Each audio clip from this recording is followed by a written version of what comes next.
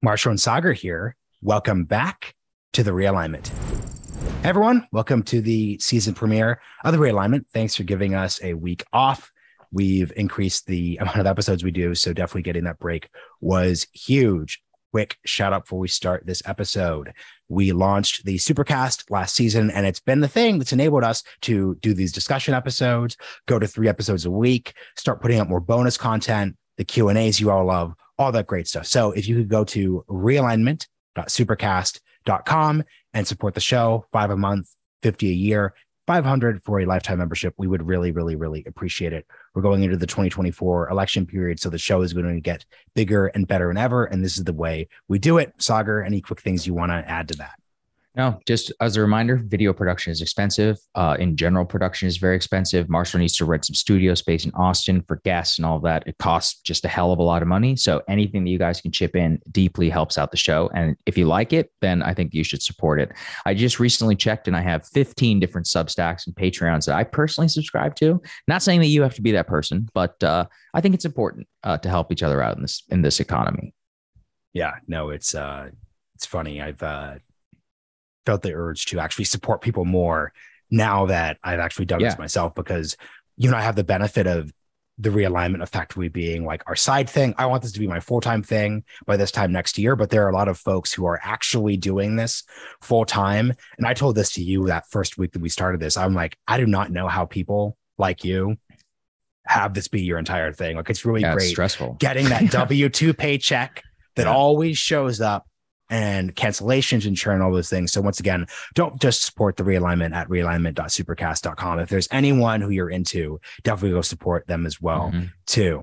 All right, into this opening discussion episode. So a couple topics we're going to hit today. So first one would be Andrew Yang's announcement of forward transitioning from a PAC, a political action committee, to transitioning into an actual third political party by means of merging with 2 other center-left and center-right groups. Andrew's a friend. He's been on the show. His campaign manager's been on the show. So we're obviously huge fans of him interpersonally. Saagar, any opening thoughts on this topic? I know people are going to be thinking about it. I got no beef with Andrew Yang. I think my problem is not actually him. It's actually a lot of the other people who are involved. So, for example, like Christine Todd Whitman and others. And the issue is that for this to be legitimately like a third party network, you would need credibility with actual Republicans in order to make this into a thing. Right now, most of the people who are involved are just coded Democrat. And so I think that, again, this is not a critique of the project. It's like cynical. It's more, I want it to be effective if we're actually going to do it. And I just don't see anybody who's legitimately involved right now who could actually get some real crossover votes with like a MAGA type Republican. And also, in general, I'm just not sure that focusing purely on structural reform is the right way to go forward. I actually just don't think any of this has to do with ranked choice. I'm not saying that ranked choice voting won't help, by the way. I'm actually kind of in favor of ranked choice voting. More just that structural reform itself is not necessarily the ground that I would stake in the beginning. And we've just talked a lot here about on the show. I think politics is about vibes. And like, if I were to start a quote unquote third party, it would just be about having a different vibe. And actually, Forward captures that vibe well. But in terms of its actual execution, I haven't been able to see that yet. What do you think? Yeah, lots of great commentary here. Quick thing. This is so much easier when we've had a break. Just to like comment. My thoughts are clearer. I could hear what you're saying. My urge to interrupt is just gone because I'm like, what's Saagar vibe? Let Saagar give his answer and you don't have to get overly excited. Okay, so several things here that I want to say. I really like your point about what type of Republicans would have to actually be here. So for people who don't know, Christine Todd Whitman is one Republican, former Republican, then David Jolly, a former representative from Florida, is the other Republican. Christine Todd Whitman was a Republican governor of New Jersey in the late 1990s, and then she was the EPA, Environmental Protection Administrator, under the George W. Bush administration Obviously, she had a bit of an awkward time there, considering the fact that she was very like, let's take action on climate change. Once again, she's conservative, but like, let's take action on climate change. And obviously, the Bush administration was pulling out of the Kyoto Protocol. Obviously, and having, someone like Dick Cheney be the vice president, there wasn't a strong fit there. So she's always had an awkward presence in the post-2000s Republican Party. So you just said, Saagar, that you'd want something that would appeal to MAGA people. I actually disagree with that, because with something like this, it's not, MAGA people are pretty well served by the current Republican Party. If you're a MAGA person, you're good to go. Like you're the status quo makes a lot of sense to you. You're winning all of the big debates. The politicians that were not Trump, Ron DeSantis, Elise Stefanik, Kevin McCarthy, are moving in Trump's direction. So you're actually very well served by the current political system. The group of people that Andrew and them are trying to get to, once again, country club, center-right Republicans, that is a group that is very not well served by the current moment. They're saying, hey, like, we don't like Trump, but we also think the Democratic Party is run by AOC. Now, I know there are plenty of people who on the left listen to the show, and they'll say, like, what do you mean the Democratic Party? It's not run by AOC. That's not how politics actually works. Like, I've spoken to lots of these people. Sorry, you've spoken to these people. There just are a lot of people in that category. So the question is, if you're trying to get those people, if you're trying to take them away from the Democratic Party, because some Democrats are trying to basically get people like them, and then if you're trying to say MAGA Republicans are too crazy, you should be trying to bring them into your forward party. But that would mean you have to actually select politicians who I think have proven they could walk this tightrope. So we can dunk on Larry Hogan all we want, but Larry Hogan is an example of a Republican politician who actually appeals to center-left Democrats, center-right Republicans, and wins in a blue state like Maryland. Charlie Baker, once again, both these two governors are retiring, so it says something about the current political system, but Charlie Baker, successful governor of Massachusetts. There's actually a bunch of other Northeastern Republicans, like the governor of Vermont, who've been successful. Vermont. Exactly, yeah. Who've been successful. Those are the Republican or directionally Republican politicians that forward would need to actually get in, not retreads from the 2000s. And the fact that those politicians aren't a part of this, maybe they're going to join, but I'd be a lot more intrigued by this if they had said, Larry Hogan, Charlie Baker, you're on your way out, but will you guys switch to our party when we announce this big thing? That would have been much more impressive to me, because I want to see people who can actually win under the thesis you guys are putting forth under that bit. Okay, so second bits here, I want to actually go through this, because Saagar, you were talking about structural change not really being the center of everything.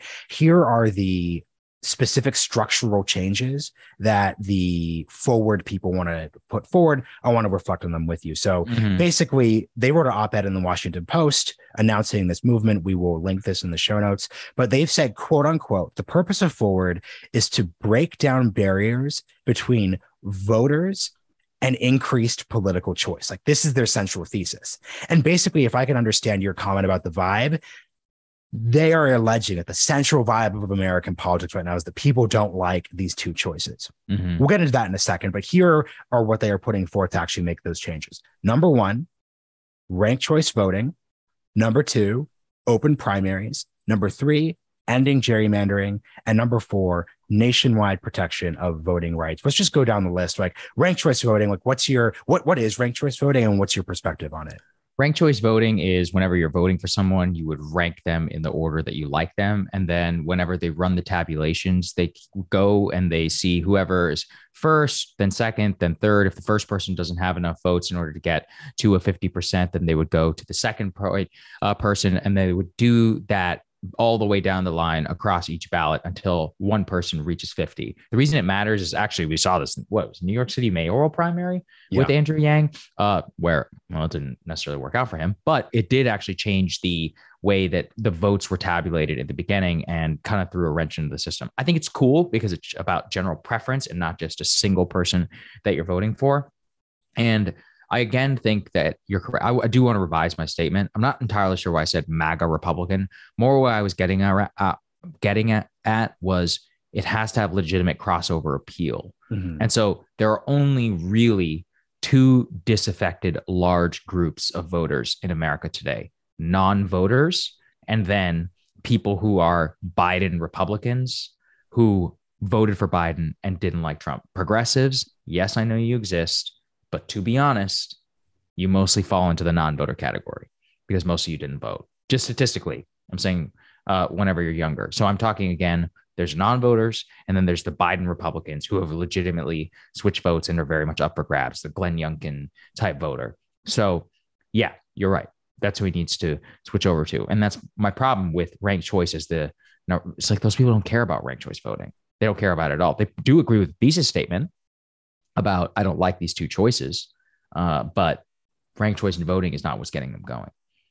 And the thing too here is I don't have an objection to ranked choice voting. No, I have none. Yeah. Like I said, I actually think it would help, but sure. Like sure, New York City, sure, California, but just looking at the current political moment right now, I don't see that change moving the dial that much. So I also need to be frank here. Those changes are not the type of thing that but let me put it this way, dude. Like, and this is what my central beef really is. Ranked choice voting has passed. It's passed in Democratic states. It's passed in New York. Yeah. It's passed in California. This change does not require a new party. Well, I think basically what it comes down to. That's a good example, right? Which is that it's a Democratic policy. And also, frankly, the reason that one party states like New York and California want it is it actually makes the Republican way less competitive, right? Explain that. Yeah. Well, because it's like, well, most people in these states are Democrats, and then their general choice is going to be like far left, centrist, semi-centrist, far right Democrat with the D next to their name. So it actually, frankly, only really helps the party in power in a one-party state. If anything, it's a guarantor of one-party state rule. And that's where it really gets to, because once again, third parties have been successful. We've talked about this a lot, but this is the part which is fascinating. Third parties, other than the Republican Party in the 1850s, but that's because the Whig Party literally collapsed. And by the way, when we say collapse, we don't just mean narrative collapse. So once again, I know it was on the ballot Nancy Pelosi's lame. Oh, no one likes the DNC. Republicans in disarray. Like, that isn't what like collapse means. Like the Whig Party literally collapsed and fell apart. And there was a vacuum in the American political system, a vacuum which was filled by the Republican Party. So other than that example, third parties have been effective because they have captured aspects of existing political parties, because they have noticed, to your point of the breakdown of the opening, they have noticed, hey, there's this thing that parties are not filling. We're going to run on this campaign. We're going to be successful in the sense of making an impact, really proving there's a constituency here. And then what happens is that politicians who, by dint of being ambitious, craving power, they say, hey, I want to be elected. I'm going to take this innovation. So William Jennings Bryan, there's a progressive party in the 1890s. They actually come in and take over the Democratic Party because it turned out that the Democratic Party was vulnerable to a ideological takeover because of the fact that you had the issue of silver and monetary policy, and the fact that the country was urbanizing, yet all these rural people in places like Nebraska, where William Jennings Bryan was from, were being left behind. So there was this specific thing there. Once again, Theodore Roosevelt, we're huge Teddy Roosevelt fans here. He loses his campaign in 1912, but the thing was, the Democratic Party of the time, we could do a whole separate conversation about why Woodrow Wilson is like unironically problematic in the most like capital P problematic sense of the term. But they say, hey, there's a lot of voters who don't like the status quo. We think that the progressive movement is the real thing there. We're going to take that energy of the Bull Moose Party and inculcate that into our political party. That then leads to the New Deal process. So like that is successful. And then finally, Ross Perot's critique of globalization, his critique of immigration policy, and then Patrick Buchanan, obviously, that is picked up by the Republican Party. So that is how actual third parties make an impact, because they capture something. And what Saagar and I are not seeing here is we are not seeing a example of, we've noticed this gap in the system, and then if we can't win outright, do we have something that either party is going to pick up? Republicans are just not going to pick up this like change structural change bit. Like, I did the gerrymandering episode, and there were a lot of people on the right in the audience who did not like that episode, just did not buy the critique. Why? What was the criticism? Basically, the criticism is just cope.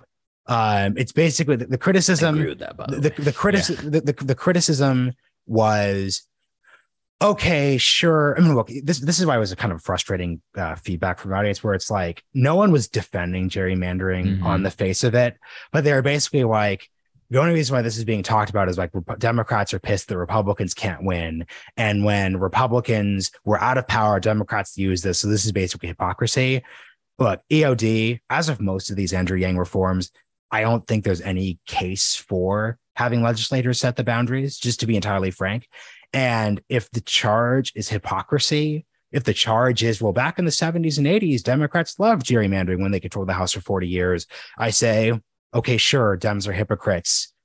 I'm a podcaster. I don't have to be accountable to either party. I could just say that moving forward, I know once again, and also they were skeptical of the idea that anything could truly be nonpartisan, which I think is fair from a technocratic perspective. Yeah. But end of the day, I don't think it makes sense to have legislators set the boundaries just because you can just find extreme examples in both cases. So that's the other one. And then there's also like open primaries. So this would basically mean that like and you don't have to be a registered member of a party to vote in a primary. This one is interesting for me because at a philosophical level, at a practical level, I'm like, sure, it'd be good to have for there to be incentives for people not just to cater to like the most right-wing parts of their bases. But at a so if I were in the legislature, I would vote for open primaries.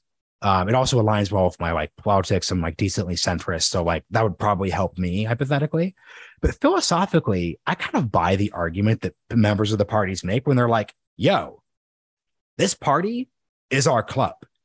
You might not like our club. People don't like clubs all the time. I'm sure people who are members of the Rotary Club don't like the Elks Club. They're like, we're not racially discriminatory. We're not like, we're not violating the Constitution in any way. If we want to say that you have to be a registered member of our party to vote in our primary, that's our constitutional freedom of association right. Guess what? If you want to vote in our primary, register as a Democrat, register as a Republican. If being an independent is so important to you, unregister afterwards. I've registered in both party primaries before. I'm an independent right now, but I've done it and it wasn't that hard.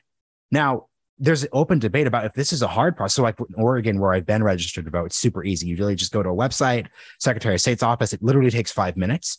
So if a state makes it very hard to switch parties, I could really see that case. But their point is basically like, look, if you want to join our club, join our club. If you're not a member of our club, it's not your right to do this. What do you think about like the practical versus the philosophical there? I agree with basically what you just said. I mean, I think a lot of people also just get really, they forget exactly what you just said, which is like, yeah, we have freedom of speech. We have there's a lot of freedom that's just baked into the U.S. Constitution and into our jurisprudence. I also just generally believe that if a critical mass of people want something, it will happen. Now, I don't think that the threshold for that is high enough. Like, I think it should be a lot easier to get that stuff done.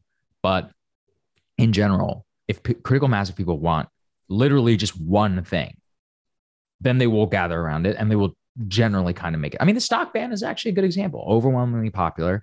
It's something that we pushed online and hammered for months and probably 2 years. I think the first time I did a segment on it was about 2 years ago. And the House Democrats just introduced a position which is contrary to their own Speaker of the House, saying that they're going to ban stock trading and their financial spouses. Right. Because people are going to be like, well, the corruption, this is against their financial interest. Yeah. But you saw this. John Ossoff of Georgia put forward that bill initially because once again, this is the route about you and I like working in politics. Like we actually know politicians.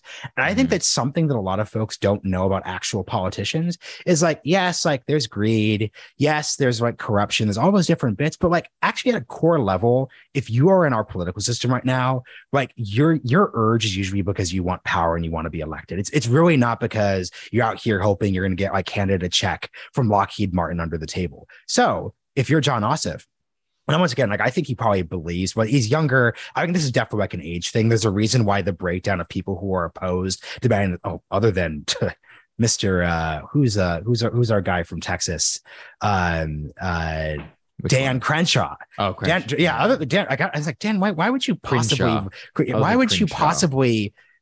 oppose that from a pure, like, whatever?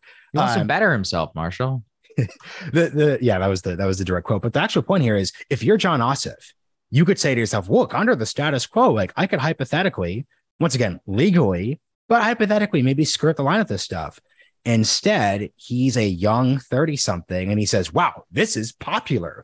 Wow, when Saagar does a segment on this, because I know he and his staff watch it, they're like, wow. He actually follows me on Twitter. He's followed me for like 2 years. See, this is my thing. They know how this works. So that is okay. This is great. That is a perfect example of how you have an actual situation where something actually matters there. And there are far more. So yeah, that's a great example. And then the last one of their agenda is just like nationwide protection of voter rights. Sure, but here's the problem: that is also democratically coded. Yeah, it's coded, yeah. So that's democratically if you coded. Put rights, voting right. I mean, look, and here's the thing: you should blame Democrats for that one, because they made voting rights into a code word, and that is just one of those that it's not coming back. So I would phrase it literally any other way, and I definitely wouldn't say "quote unquote" protect voting rights. There is like a general feeling, it's interesting, like younger Democrats like legitimately believe that it's like the Jim Crow South and that people cannot vote in huge swaths of the country. And that's just not true. I mean, is it a little bit too hard in some states and counties? Yeah, no disagreement. But they like legitimately believe there's like a mass disenfranchisement of millions and millions of people. And it's literally not true. And this is, again, where like catastrophic rhetoric by Dems just does themselves zero favors. I mean, guys, Raphael Warnock is up by 5 fucking points in Georgia. Okay. Despite their bullshit voting law, he almost certainly, I think personally, he's going to win, bar, what's happening right now. It's like, well, this is why it doesn't help anything.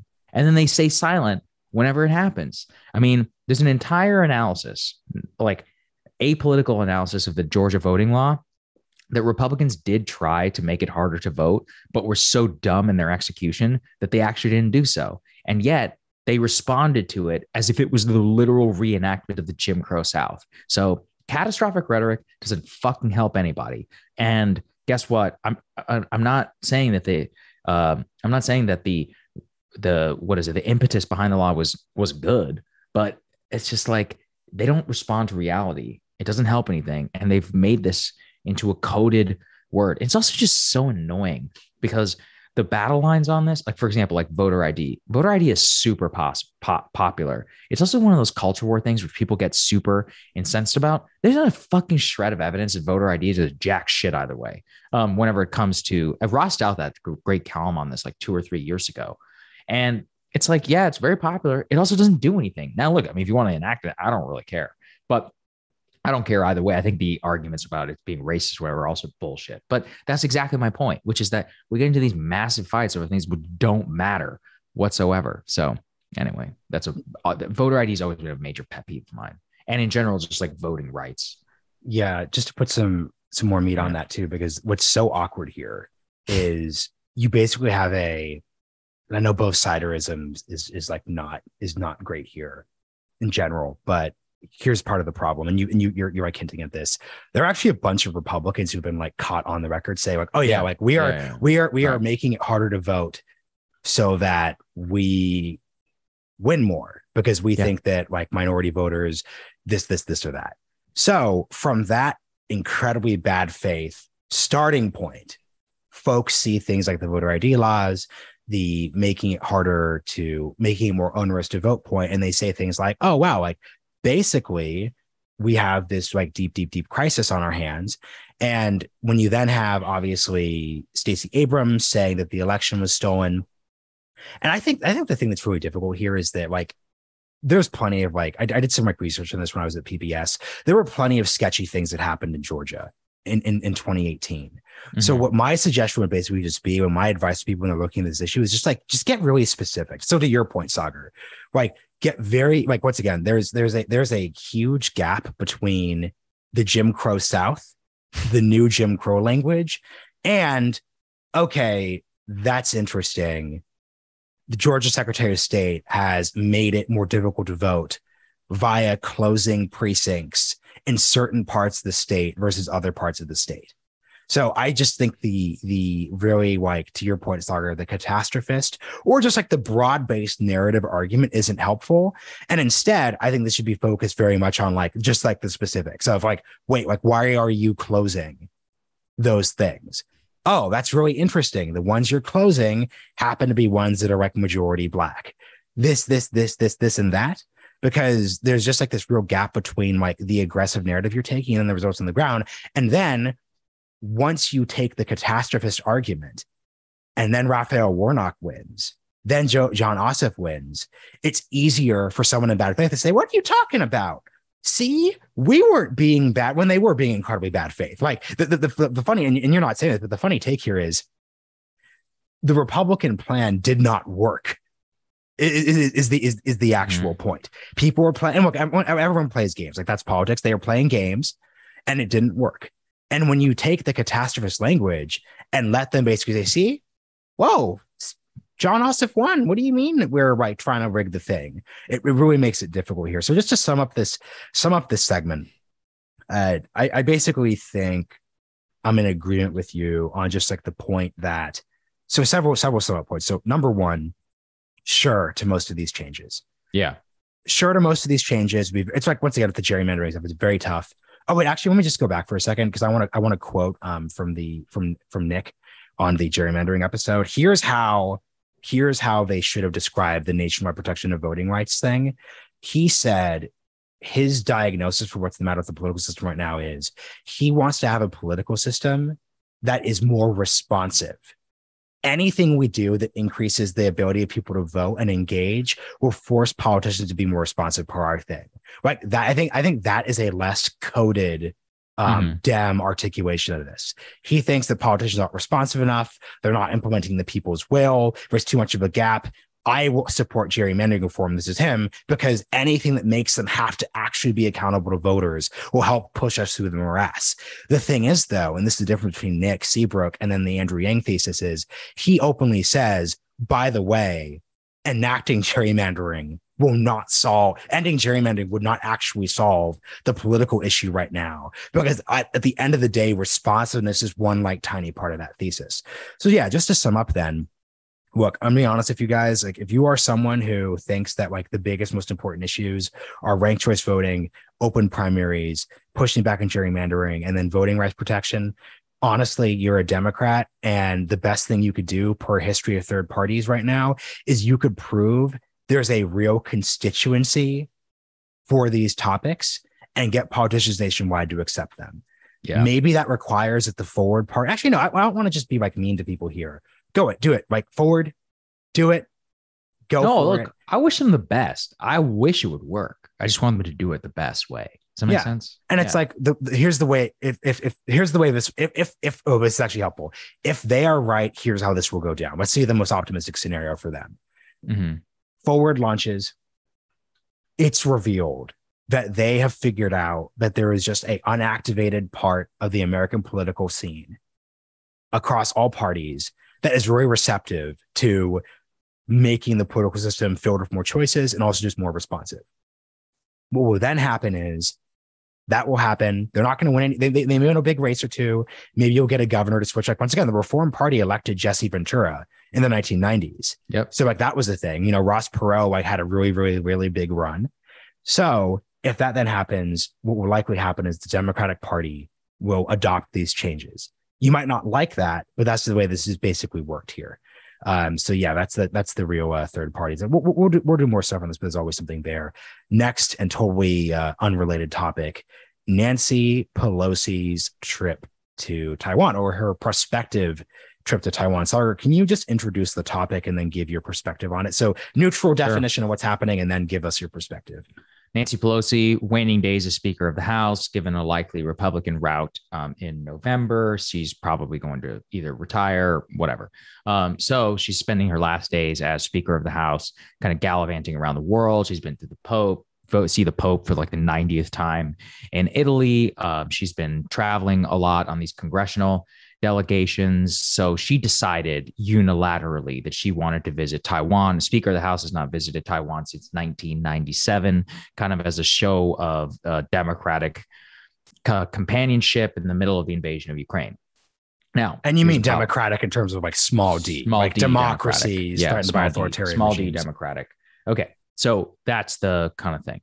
However, it appears that she did not clear any of her travel or any of this with the president of the United States, which has led to an extremely awkward situation where President Biden was asked about this on the rope line, and he literally said, quote, "It's not a good idea right now," which is essentially now ignited kind of a global crisis because the Chinese are intimating that they are literally going to pursue some sort of military action, not necessarily against Taiwan. They said consequence, serious, severe consequences. Yeah, so they said serious.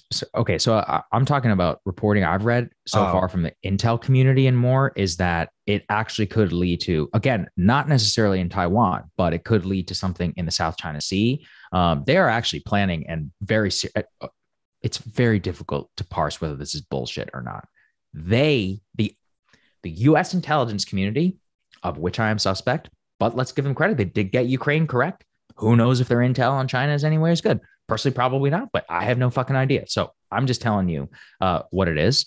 They believe that China is very serious about undertaking some sort of actual military action. Now, that doesn't mean it's kinetic military action, which means that there's going to be bombs, stuff fired, seizing some sort of islands, chains, flyovers. There's like a dividing line in the Taiwan Strait, flying jets over that. There's actually a fear currently in the U.S. intel community that they could actually intercept Nancy Pelosi's plane, which of course would ignite a. So again, that's military action, but that's not necessarily like shooting down something and force it to land somewhere that's not Taiwan. All of this would be very bad. So now we're in a real pickle because the Biden administration openly, the president of the United States, the executive, the duly elected commander in chief, and the person solely responsible for U.S. foreign policy is like, I don't want you to go. She did not clear her trip. But now here's the issue. China's like, hey, you can't go. So now the administration is basically stuck in a place where they say, they're like, well, yeah, we don't really want her to go. But now if she doesn't go, it looks like she's caving to China. So it's a real problem.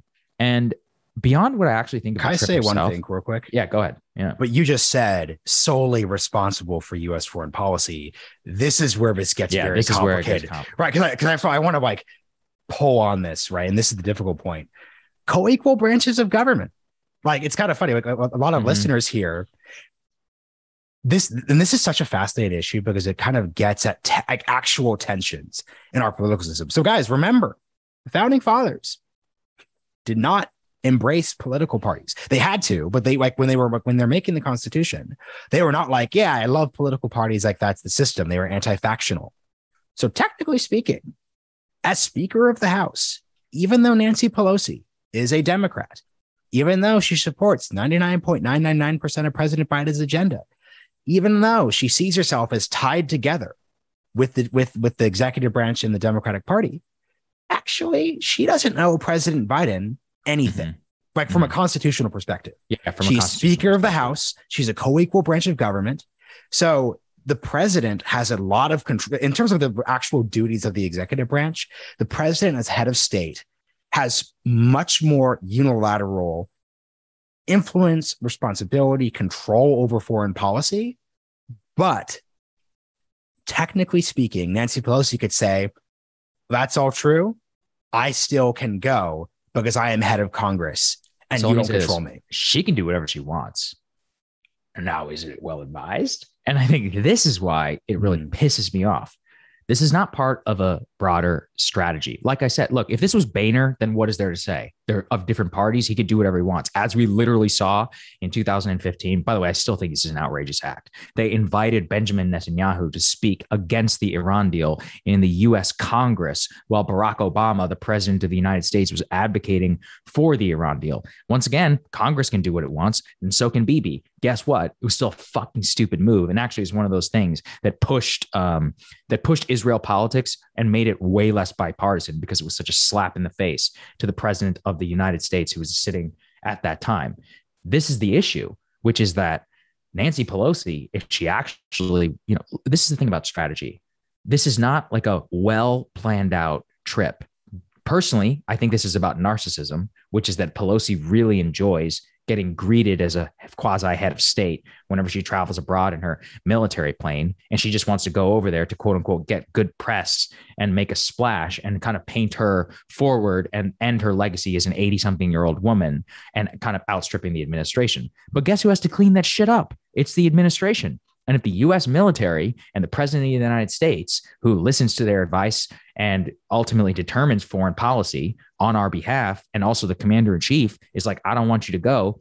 Again, this is not a legal matter. I'm saying how she should have behaved herself was she should have called up President Biden and said, hey, I want to go to Taiwan. And he should have said, all right, let me check with General Milley and the intel community and let me get back to you. And then he should call back and say, yeah, Nancy, can you do me a solid? It's really not a good idea right now. I'm bogged down in fucking Ukraine. I've got all this other shit going on, CHIPS Act, etc. I just don't think this is the right move. China, by the way, what's very interesting too is this is not a good time for this trip because right now there's planning going on ahead of the party Congress where Xi Jinping is about to get nominated for a historic third term. Second, China maybe has a lot of maybe for life. This is the key thing. It's not just life. It's not just that he, and this is, and dude, this is explicitly the Biden administration's argument. Yes. They're like, they've not specifically said you could never go to Taiwan. They've said we are in this 4-month lead up to Xi Jinping's ascension to his third term. Post Mao, Chinese leaders have not served for more than 2 terms. So he made the reform that he could go again. And technically speaking, this could signify his transition to like a paramount leader for life. So this is a it will. Hugely, it will. This is This is a huge period. Key time. So the Biden administration's argument is so it's not even just about Ukraine, right? Even if the Ukraine war was not happening, they would probably say, hey, this is just not it. Right. Challenging Xi to his face when he needs to really solidify. Once again, China's going through a lot of struggles. There's debate over the zero COVID policy. Their economy isn't doing well. There's there's a serious debate. Like there's actual debate in the CCP right now, as far as we could tell, about like, hey, like, did we go too far in placing ourselves behind Russia when the war started? Because there's been like back channels that they aren't happy if Russia's, once again, controversial, but like they have not been, like, basically Putin assured the Chinese this would be easier than it was. And there's controversy about this. So like the last thing you need to add to that mix of 3 is, oh, by the way, and then we're gonna push you. And then one other quick thing here. And the Biden administration people talk, I did a hit with Josh Rogan for Breaking Points that will probably come up by the time this episode is out. The Chinese apparently, and this seems difficult to understand, but it may be true, just refuse, maybe because they want to provoke an audience and this is bad faith, that like Joe Biden has zero control over Nancy Pelosi. Oh yeah. Well, this we've gotten to this before, and I actually do think there's a lot to this. They just don't understand co-equal branch of government, period. They're like, you're the Democrat and the same part. I think with Boehner, they would probably get it, but they would still think it's weird. Newt went when President Clinton was in power. Yeah. So I think they would probably get that. They'd be like, yeah, they're against each other, but they're like, you're the same party. They're like, I don't believe that this is not and here's the thing. I mean, I kind of get it from their perspective. They're complete authoritarians. Like and they're not Western at all. They think this is bullshit. They're like, for example, there's that story about 2008 when Hu Jintao visited the White House and there was a protester who interrupted him, and the Chinese government, they were like, you planted him. And Bush was like, it's a free country. And they were like, no, they're like, you did it. They're like, you planted this. And it's because in China, that would never happen because that person would be killed. And it would be planned. Yeah, it would have been planned. Yeah, it's like when the Obama once landed at Air Force One and they're like, oh, the staircase is gone. There's like no red carpet. You have to use this. And they're like, this is bullshit. You obviously have a staircase that can fit Air Force One. It made him humiliated because he had to exit from like the back stairs. Anyway, over there, all this bullshit is planned. Here, it's actually just not, but they refuse to understand that. So yeah, I think Josh is correct, which is that given their understanding of American politics, or given their understanding and heuristic of politics, which is all that matters whenever you're talking about your adversary, the zero COVID thing you just talked about is also very important, which is that China is in some serious domestic turmoil. We may not see it, but it's bubbling underneath the surface. I don't know if you've seen this, but their housing market is collapsing. They're having literal riots in the streets about mortgages. They have massive financial turmoil. The Chinese middle class dream is actually really dying right now as a result of zero COVID, inflation, energy blackouts, coal problems. She has to show his population he's in charge.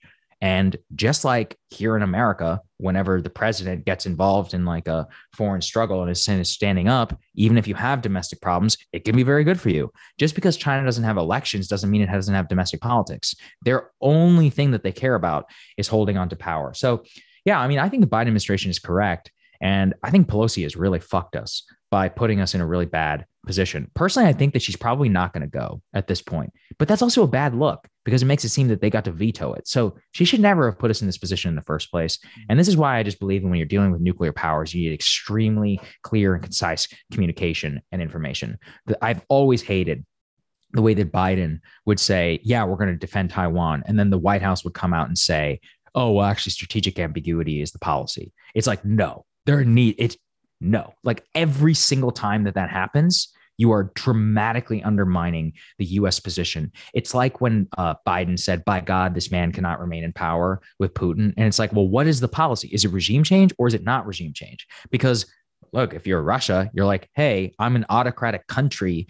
The president is the quote unquote, that's their understanding, like the autocrat, like he says is the policy. I don't fucking care what the State Department, Anthony Blinken puts out in a statement. The Chinese are the same way. And so, yeah. And I don't think we should also underestimate this. You know, Xi, for all of his bellicosity and that, he is the middle ground of the CCP. People forget this. There are actual people in the CCP, just as there are also on the other side, people who want peace and they want to be a lot more westernized. There are actual warmongers who would scare the shit out of you. Just like think about our most bloodthirsty neocons in American politics. Those people also exist in China. And something like this gives them a huge amount of ammunition in the CCP and more at a time when they can actually extract the maximal amount of concessions from Xi Jinping because he needs them in order to assume his third party power for life. Just because you could become power for life in China, I think people don't understand this system of government because we haven't just seen it on the superpower stage since the time of the Soviet Union. Just because, like I said, there's no democracy doesn't mean that quote unquote politics doesn't exist. And this is a lot of what Politburo politics looked like in the days of the Soviet Union. So it's a problem, Marshall. That's interesting what Josh said, though. It totally makes sense. It intuitively actually makes sense to me is that they will never believe that this isn't a plan by the Biden administration. They will never believe it. Yeah. And it's kind of funny. Even the Biden's awkward comment on the tarmac, you could say that was planned. That was he obviously said that so that like you could increase ambiguity. So a couple things here to put like an added layer here too. Like when you talked about how this was like a bad look, I want to really emphasize this isn't just like about like once again like vibes or perception or messaging. If Nancy Pelosi backs down from this is why I actually don't quite know what to do. My take is basically that Nancy needs to not do this trip, but then she needs to show up at some point as speaker still. And this is Josh. Well, she's a speaker. Josh's position is basically what he thinks is going to happen, and she's going to call it off and then show up in December as part of her valedictory tour. When is the vote? It's in November. So like it would be so because here's the key point, everyone. Now that Pandora's box has been opened, if she backs down from this trip, the obvious lesson for the CCP would be, wait a second, we could draw red lines, basically wherever we want.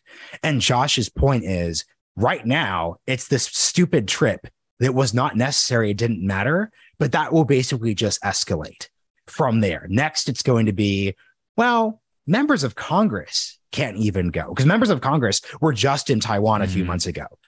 And next it's going to be, well, we noticed that, U.S. troops were, in Taiwan offering special forces training. Advisors, that is our line there too.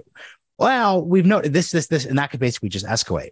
So what basically needs to happen here is a trip needs to happen, but it needs to be timed properly. And I just want to really just like go deeper on like the strategy thing you pointed out here, which is once again, I am operationally like the center left hawk of this podcast, but what's made my position so difficult is just deep frustration with the Biden administration's just inability to do the thing that at the start of the first Cold War was so important. You know, like there were all sorts of critiques of Harry Truman, post-Korean War, all those different bits. But what he and his administration, like Dean Acheson, Secretary of State, George C. Marshall, even like Winston Churchill and like his, Iron Curtain speech in Missouri, what they did so effectively was they just like set the rules. George Kennan, X and, the Cold War containment strategy. They just like set the rules of the game in a way that was bipartisanly implementable for the duration of the Cold War.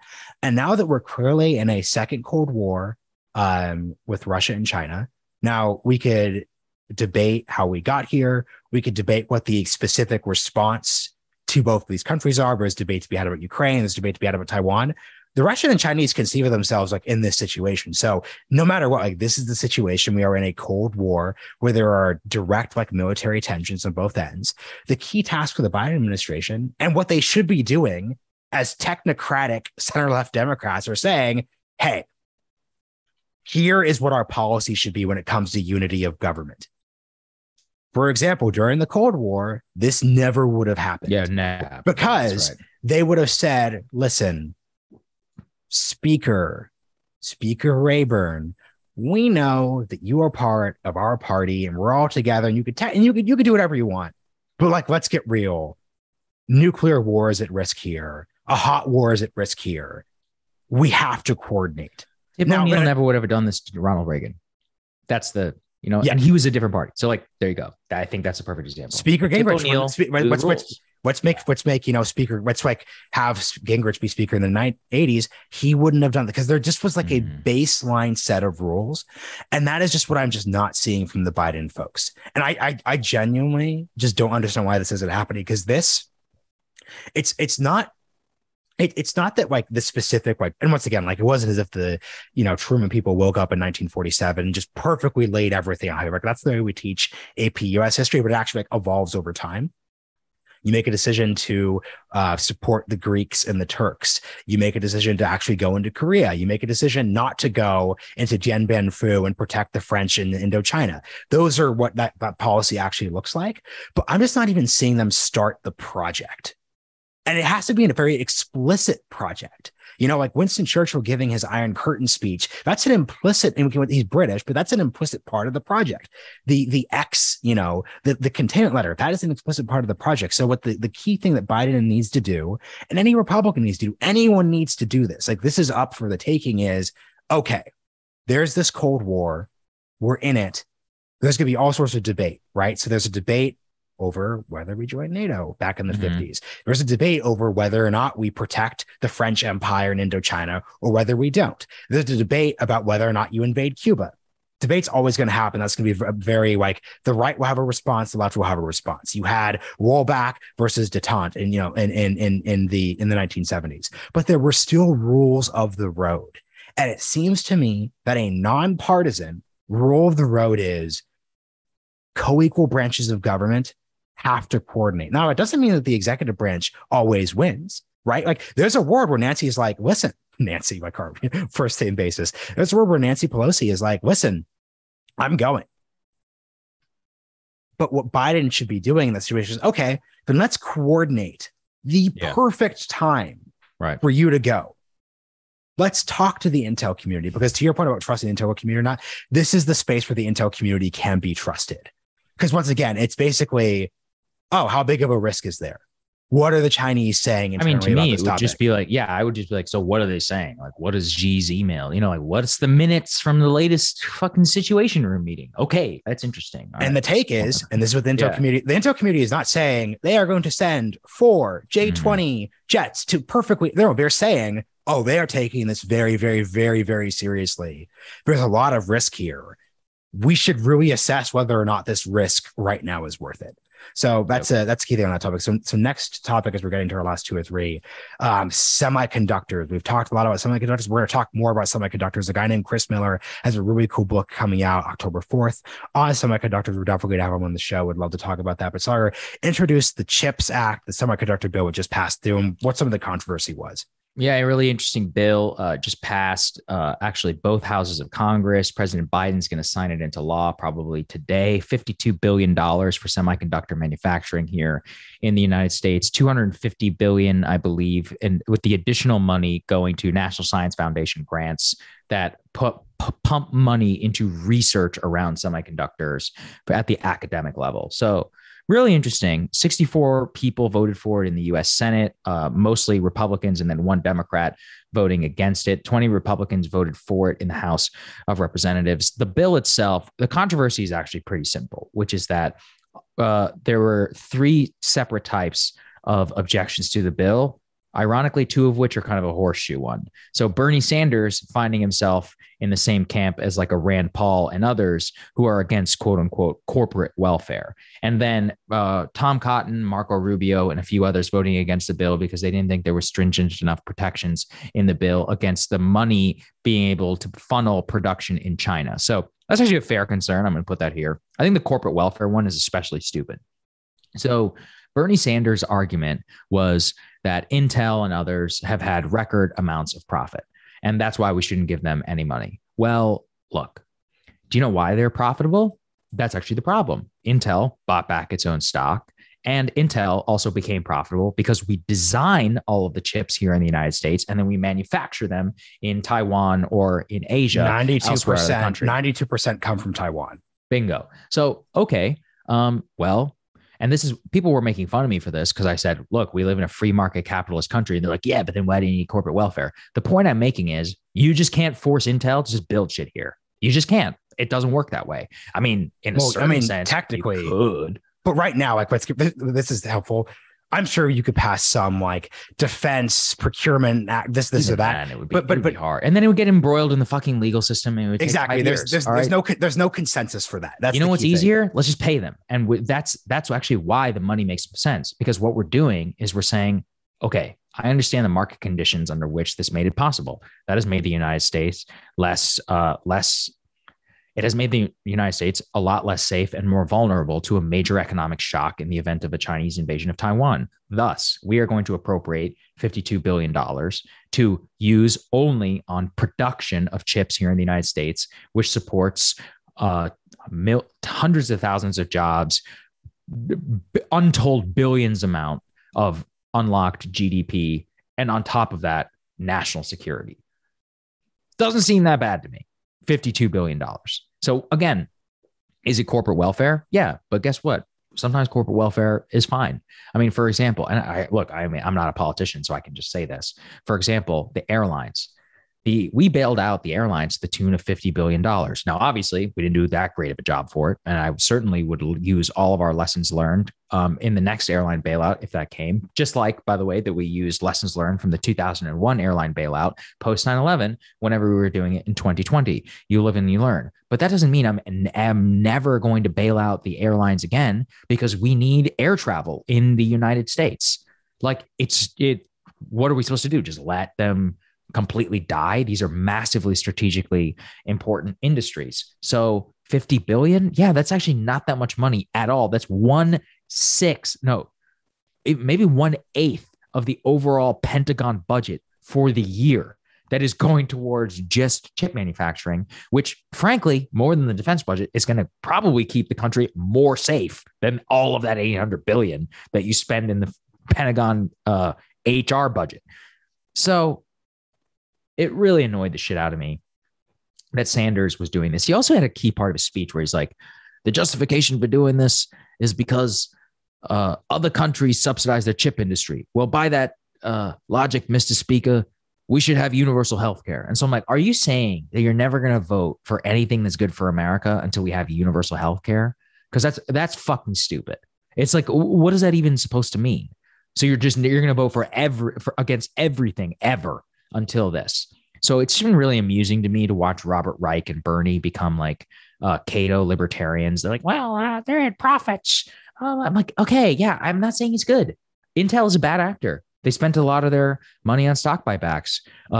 Guess what? It still takes 10 years to build a fab. It takes years in order to build chips. Intel is the one we got right now. You fight with the people that you have, not with what you wish that you have. It's not a perfect situation, but do you want the U.S. economy to collapse overnight because, of a war in the Taiwan Strait? Because that actually could happen. Like we literally the entire U.S. economy, 1/6 or something of the U.S. economic production could be cut off in a single day. Like, okay, that seems way worse than 52 billion. Now, on the China side, the Republican objections, I think these are fair, which is that the bill was shoddily put together. It gives too much discretion to the Commerce Department. It basically allows Gina Raimondo and other China doves in order to redefine rules around production, which would enable Intel and others to play games. I think that's a fair objection to the bill. But again, we have the Senate that we have the House that we have. There is no perfect piece of legislation. Does that ultimately rise to the level of where I'm going to vote against $52 billion towards U.S. chips? And also, if Donald Trump wins the presidency, then I don't think a lot of these problems happen, and that could happen in 2 years. And this is like a 10-year funding project. So yeah, I think this is a great piece of legislation. And I think it's good to show people we can do these things. I'm supportive of industrial policy. I think 52 billion is not, frankly, I think it should be way more, but I'm going to take whatever I can get. Yeah, no, double click on everything you said. Yeah. Couple top line things here. So one, I like how you said industrial policy, because like to push back on Bernie, this isn't corporate welfare. This is industrial policy, right? This isn't like, we did not wake up one day and say, you know what? Like, I just want like some dude who works at Intel to get more money because it's just vibes. Like, no, like we have a objective as a country, increasing our resiliency in a dangerous world. We just did a whole segment right before this about how there could be a possible conflict between China and Taiwan. A conflict between China and Taiwan would almost certainly bring the US into it. It would bring the Japanese into it. It'd bring the British into it. It'd bring the Australians into it. Who knows where South Korea ends up there, but it's going to be big, and it's going to basically ruin everything. This is what Peter Zion is talking about with like the year 2019 really could have been the best year that we experienced from a pure like globalization perspective this century. So EOD, we have a situation where, and once again, I just want to really set the terms here, because semiconductors are, the New York Times did a great write-up on this. Just to give a quick definition, semiconductors are the tiny computer chips that run everything from smartphones to satellites, missile defense systems, even your microwave or your washing machine. Just like everything is powered by these things. Like the whole, this is the new oil quote is a bit of a cliche, but like this is just desperately important to the way we actually live our lives. And as we saw during the pandemic, supply chain crunches, not even during a war, but just supply chain crunches really affected the economy. Obviously, there's a big debate about inflation, but that played a part of it. It's a part of the picture. So we're experiencing what this world looks like right now, where you see war interrupting the ability to trade and get access to different bits. You're seeing this in Ukraine now too, obviously. So in the face of that, it makes sense for the US to say, hey, maybe we don't have 92% of this critical good be dependent on a part of the world that at any moment could technically blow up, literally and figuratively. So to your point, I just really like the way you're putting this, where I think we just need to be more confident. Like $52 billion is worth that price. That's why the Bernie argument, I think, is just really, and he also said something that really, really annoyed me. And I think it just speaks to, I'm not a like everyone needs to retire if you're old, but I think this gets to Bernie just like not really being met for this political moment. In his speech, he was talking about, he's like, I'm not going to do the Bernie accent, which you are very, very good at. You're the accent guy here. But he's like, I go around and meet everyday Americans. They are not talking about semiconductors. They're not talking about chips. So like that, this just isn't like a pressing need that Americans are feeling right now. The whole point of a vibe shift, the whole point of us embracing this new era, and the whole point of the Biden administration pushing this bill, but also like not doing a good job of setting things up, is Americans might not care about it now, but they need to care about it, and they will care about it. I even disagree with Bernie's framing. I think people know that. I would bet money that like if we went to a Vermont diner, a lot of voters because he's saying they're talking about inflation. They're talking about what do you think causes inflation? Why do you think used cars are so expensive? But my point, you're treating it analytically. I am just saying that, like, technically speaking, what he's saying is technically correct. Right. Yeah. And what's so frustrating is, guess what, dude? A lot of voters wouldn't have said they cared about supply chains circa 2018. Right. Yeah. But one of the reasons, a friend of the show, we're going to have him on again to talk about this soon, is like Matt Stoller. Matt Stoller, despite his Matt Stolleriness, wrote about supply chains in 2011, 2012. This is a vulnerability issue that is going to affect us someday.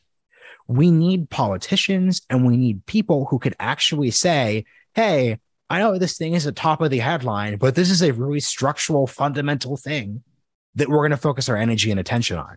So Bernie basically saying that and once again, he's giving a speech, he's being rhetorical. I know he's not being literal, but him even being comfortable basically saying that in the face of the challenges we face right now, we are literally going to only like frame things in the means of like, well, what is the literal everyday voter thinking about? It's just like really pathetic, honestly. Yeah. And like Bernie, you don't want to advance that metric because, like, let's get real for a second. Let's apply that logic to healthcare, or no, let's apply that logic to climate change, right? Like, I'm a serious climate action person.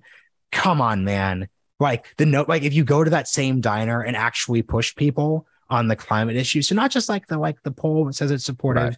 You know, like my dad and I are doing an episode on this. If you actually just see climate change just also does not come out in favor of those polls too. Now, I think actually we should be taking on climate change, but not because like voters are telling, because it's something that's really important.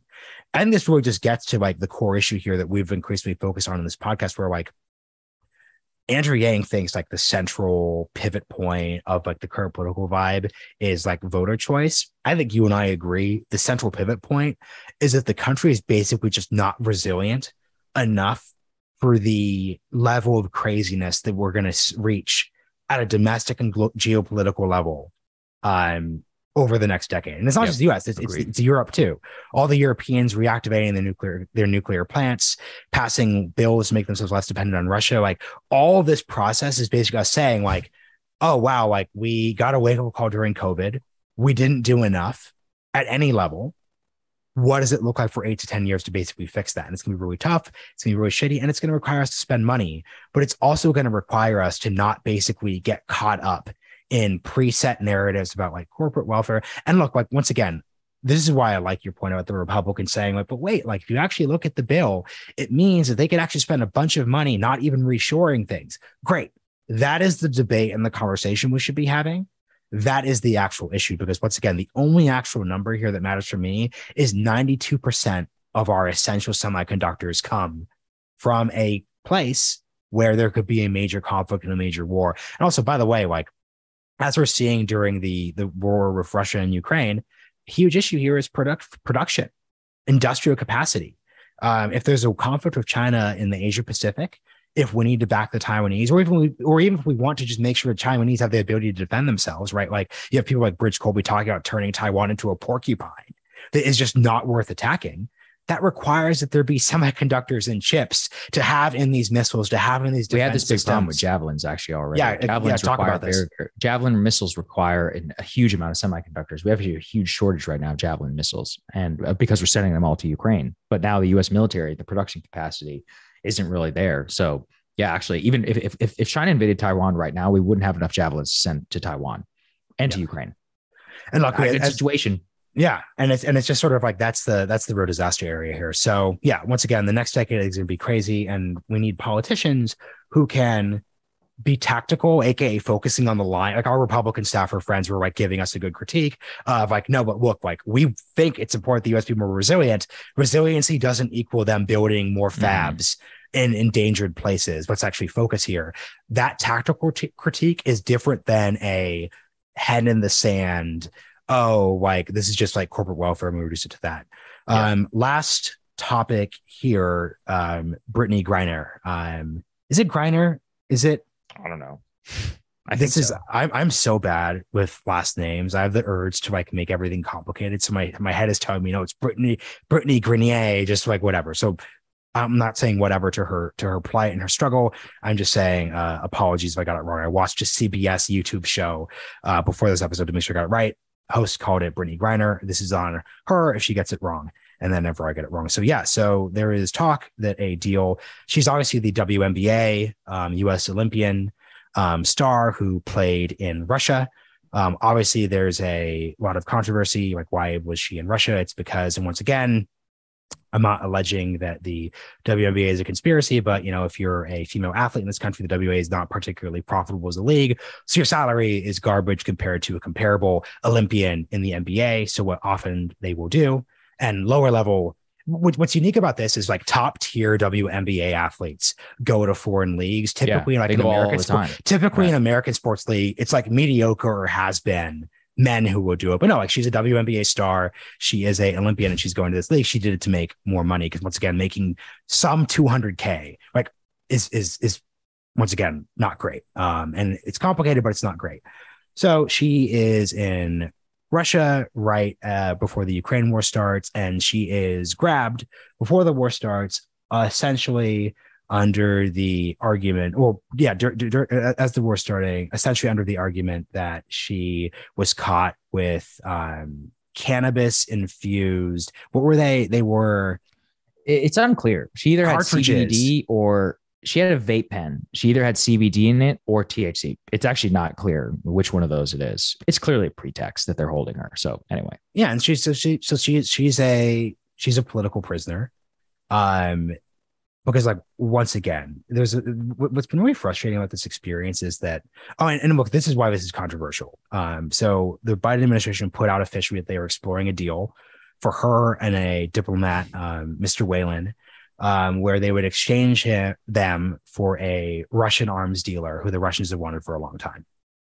This is made more complicated by the fact that during the George Floyd moment, Brittney was talking about like not playing the national anthem before games as part of like BOM stuff.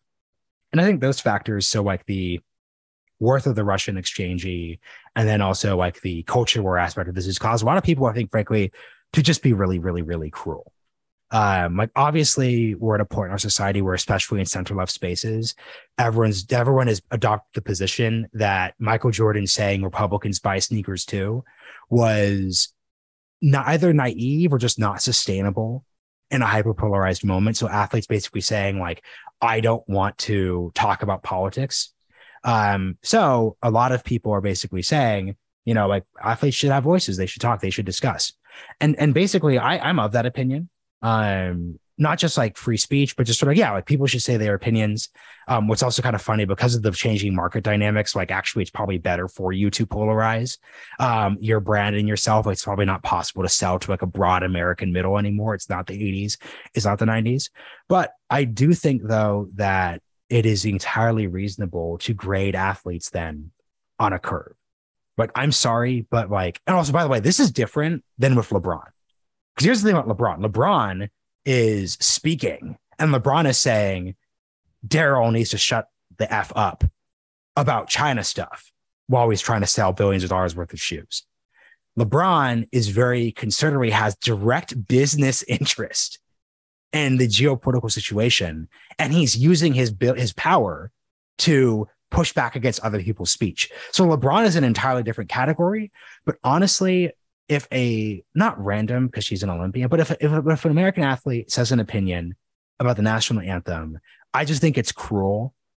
And like, let's just get real for a second. Like, I do not, part of the problem that's revealed itself with like with athletes getting aggressive about politics, I think we're just quickly discovering that, like, let's get real, like, because the previously politicized athletes were, Muhammad Ali, Kareem Abdul-Jabbar, very, very, very well-read, very, very, you could disagree with them, but very, very, very sophisticated analysts of the space. I think we've forgotten the fact that a lot of these people just do not have particularly sophisticated political views or particularly like defensible frameworks that they could like eloquently and perfectly articulate. So yeah, I'm not going to just be very cruel and say like, you know what, like F around, find out. This is what happens. Like, it's not worth taking this risk. I'm not mad at Brittney Griner, but I think that the narrative around the idea that we didn't do everything possible to free her, that people didn't care because they're racist, is ridiculous. I agree with that. Yeah. And that's what pisses me off more than anything. Yeah. Guess what? She's just not that famous. People don't give a shit about the WNBA. You could say whatever you want about that. I don't think it's a broader political commentary. Go ahead. Push back on that. What? But dude, like she's been in the news since the start. So like, no. Before the contention is Just the contention is that Brittney Griner was not being freed because people didn't care because she was in the WNBA. That's the contention. Yeah, there is some truth to that before all this happened, but the moment she was seized, it was in the press, and then it became, frankly, almost political blackmail against the White House to say, you need to do everything in your power to special attention. Also, here's my contention. I think that the woke freak out here in the US is going to dramatically come back to bite these people in the ass. A very interesting lesson that I learned from the Jimmy Carter book is that by elevating the Iranian hostages to such political heights in Washington and by making it so tied to a broader media thing, the Iranians became more intransigent and did not want to release these political prisoners because they understood that keeping it in the news was politically powerful and increased their bargaining power. There's no guarantee right now the Russians are going to release Brittney Griner. They are smart. They know that she's become a cultural flashpoint here in America. Why not keep her and just for another year or so and let people just continue to ratchet up the cultural conversation here in America? It actually probably would have been better off because I personally think that the administration was going to come to this point for a swap no matter what. As far as a swap, yeah, I support it. I mean, Victor Bout is a piece of shit. He's the Russian biggest arms dealers in the face of the planet, responsible for a lot of crimes. And yeah, it sucks to have to give him up. But I actually read a good quote, which is, that's just what we do. We give people up no matter how much they're worth for our own citizens. It's like when Israel, what did they release? Like 1,000 Hamas soldiers for one IDF. He was like a private or something like that too. But it's like, yeah, that's just how it goes. Like, that's what we do. And that's a policy that, look, you don't go real politic whenever you're talking about your own citizens. So anyway, let me add something to that too, because the critical thing here is, so my beef is not with Griner. Yeah. It's with all of her woke army.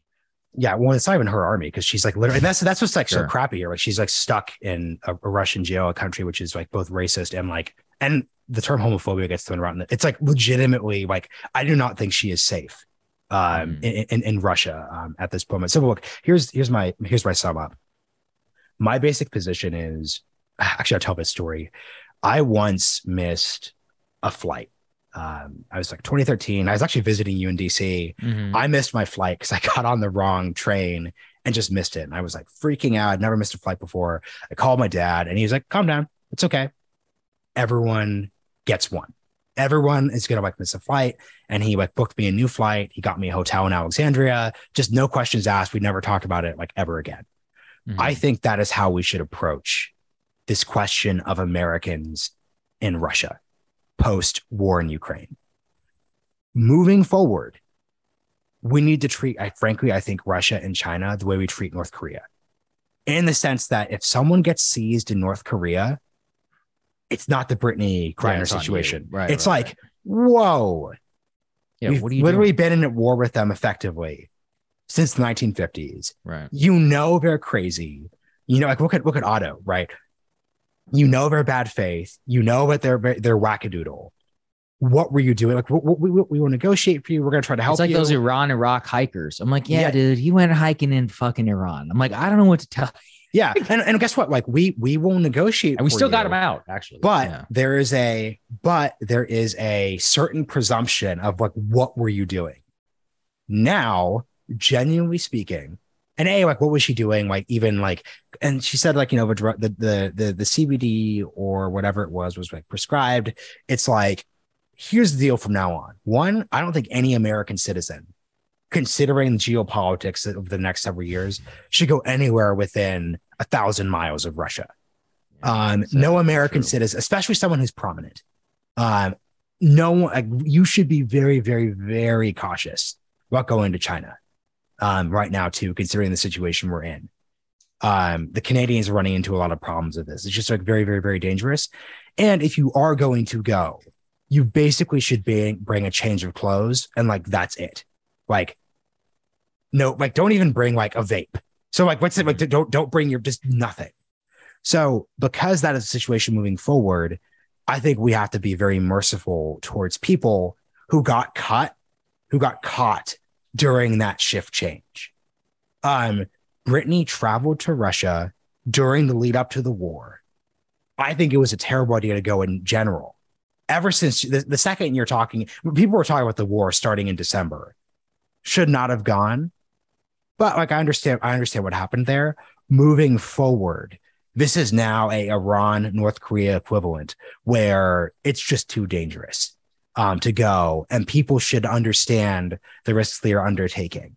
And I think, frankly, if we're debating the ability to exchange for the Russian arms dealer, anyone who enters Russia moving forward in this similar situation, that would almost certainly have to play into the debate about what is worth exchanging in that situation. Not do we seek to exchange, but what price are you effectively willing to pay? So it's really, guys, I have accorded myself with the knowledge that I will never go to Russia, and I'm probably never going to ever go to China. I'm very sad about that too. You went in high school, but it was 2008. I'm saying that's cool. That was peak. The post Olympics, like that was great. Makes me sad. I really China is such a beautiful country. The Great Wall of China and all that, it's incredible. It makes me sad. I'll never get to see it. I always wanted to see Russia. I wanted to see Tsar Castello, the palace. It's like the Versailles of the czars. I always wanted to see Stalingrad and all of that. But yeah, no, I'm the same boat. The moment it happened, I was like, wow, I'm never gonna get to go to Russia. You mean Volgograd? Oh, Volgograd, right? Is that what they still call it? They changed it. They changed it after. I know they changed it then, but I wonder if they changed it again. Whole other topic. Wow. Okay, this was a stem winder, but we are replenished by not having any episodes, guys. This has been really, really, really great. If you have listened, I heard this on a podcast, and this is actually the best way to pitch this.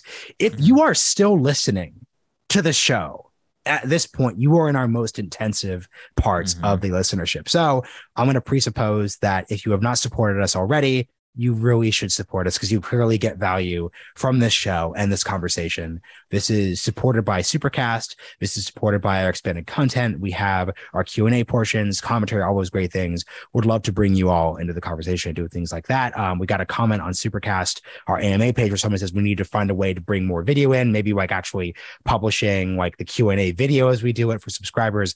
All those different bits, that is supported by you. So once again, if you go to realignment.supercast.com, would really appreciate it. And thank you for joining us on the new season of the Realignment. Let us know what we should talk about in the show notes, in the comments, all those great things. See you all next time. See ya.